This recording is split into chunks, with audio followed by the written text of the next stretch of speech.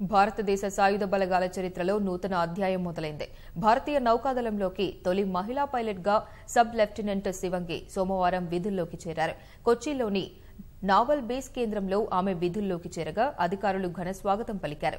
బీహార్లోని ముజఫర్పూర్కు చెందిన శివంగి ఉన్నత విద్యాభ్యాసం అనంతరం గతేడాది భారతీయ నేవీలోకి అడుగుపెట్టి శిక్షణ పూర్తి చేశారు. గతంలో నేవీ మెడికల్ సర్వీస్ విధులు నిర్వర్తించిన ఆమె ఇక నుంచి పైలట్ గా భారత నావికా దళానికి చెందిన డోర్నియర్ నిఘా విమానానికి పైలట్ గా విధులు నిర్వర్తించనున్నారు. ఈ సందర్భంగా మాట్లాడిన శివంగి తనకు అప్పగించిన బాధ్యత నిర్వర్తిస్తానని తెలిపారు.